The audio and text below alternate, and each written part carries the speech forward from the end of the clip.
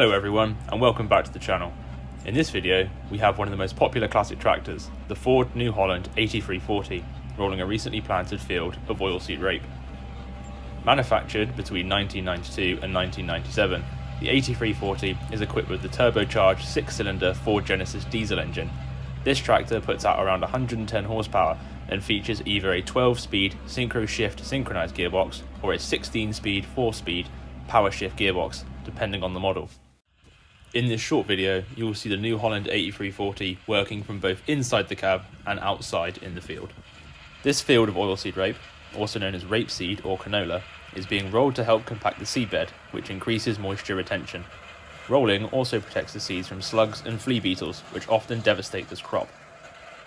A big thank you to Ian for letting me film and drive this wonderful machine. I hope you enjoyed the video, and thanks for watching.